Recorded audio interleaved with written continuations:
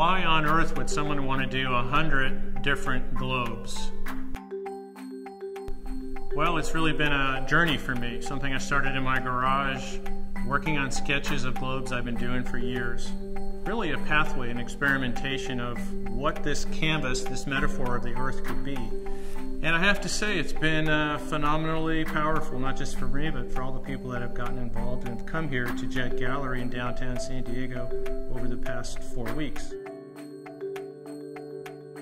Globe means world, means collaboration. My goal has been to connect as many different collaborators or worlds on this ring of pearls to become involved with the 100 Worlds Project. So we have 50 photographers who wanted to shoot the globes, people who have helped me actually do touch screens, and all the craftsmen and makers that have actually been part of the process.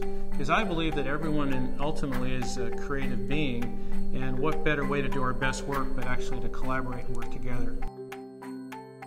There have been 2 key questions that keep coming up about the 100 Worlds Project. One has been, what's your favorite globe?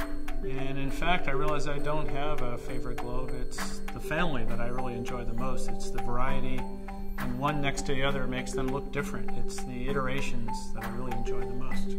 And the second question I've been getting really frequently is, hey, when are you going to do the next 50 globes? And I find that one pretty curious as well, because I'm not real clear where the 100 Worlds Project wants to go. I know it's not finished, but I think it means a lot more people are going to get involved in where it wants to go from here. And that part makes me really excited that it's just the beginning.